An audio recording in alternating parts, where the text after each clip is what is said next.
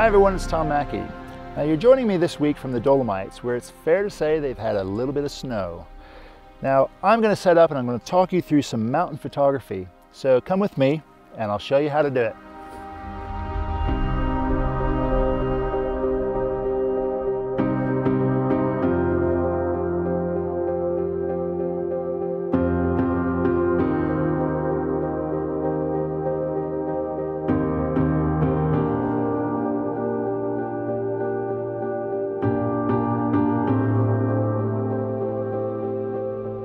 Now after a 4:30 start this morning, I decided to bring you up on top of one of the highest mountains in the Dolomites to talk a little bit about mountain photography. Now, as opposed to general landscape photography, there are all sorts of considerations to take into account with mountain photography, which I'll go into a little bit later. But I want to set the scene here, what I've been doing in the last couple of days. Now, I've decided to come to this particular mountain because there's so many different compositions that I can get from this one little area. I've probably not strayed more than, say, a couple hundred yards from where I'm standing now. Now, yesterday I had some cloudy conditions, which were quite nice, late in the afternoon at sunset. It was probably about -6 degrees up here. I mean, one of the things I must say that we are shooting in springtime in the Dolomites. This is mid-May, you would never know it. I mean, they've had some terrific snowfalls over the winter, and just a few days ago, another snowfall.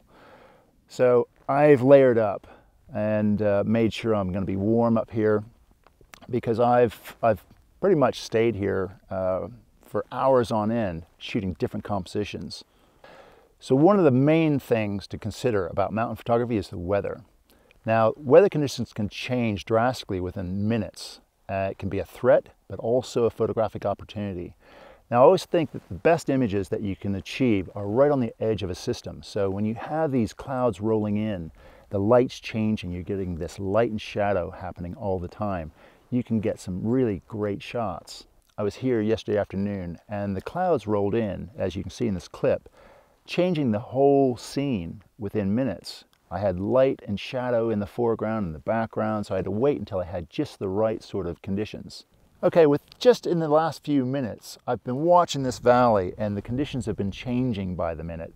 The mist has been rolling up right through this pass coming towards me, and I've had to get a few shots of this.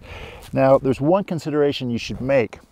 Now, I'm pretty much shooting almost into the sun, and if I look at the lens, I can see some specular highlights on the lens, so your chances of getting flare are going to be increased. So if I just cover it like that, then I'm going to get rid of that flare. There we go, just like that. Just to check it, make sure.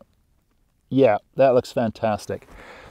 Now what I'm doing here is I'm gradding down the sky. I've got a medium transition 3-stop neutral density grad, and that's just coming down just to the top of the mountains to even out the exposure range. And just slide that back in just there. Okay, so aperture, I'm shooting at f8. That's going to be my optimal aperture for this scene because I don't have any foreground. So I want to make sure the image is going to be as sharp as possible. So I mentioned earlier about how drastic the weather conditions can change, but also you need to consider the lighting conditions and make a plan to capture and work an area so you get the best out of an area. So for example, this morning, first thing, I'm here for sunrise, but what generally happens in a mountain location is completely opposite direction to the sunrise. The mountains there will pick up this nice pink glow to the horizon line. So I shot that first and then concentrated on the sunrise.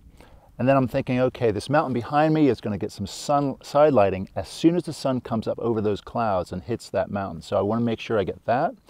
And this is very similar to what happened yesterday.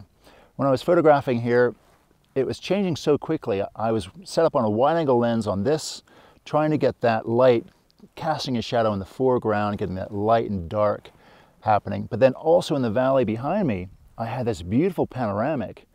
So I'm shooting with a telephoto, so I had to quickly change from wide angle to telephoto, and then also taking that a step further, coming in on just little tight compositions within that distant mountain range.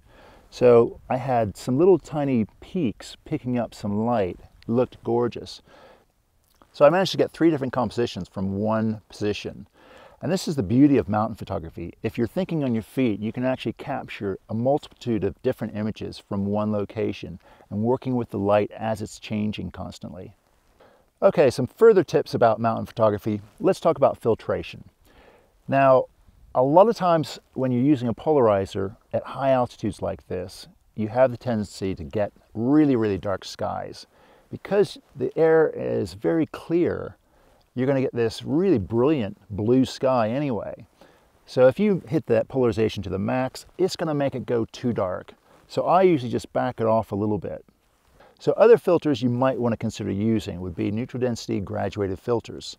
Now you would normally use these over the sky to balance out the foreground with the sky, but in this location, when you have a lot of snow in the foreground, consider using it underneath so that you're just controlling that glare off the surface of the snow.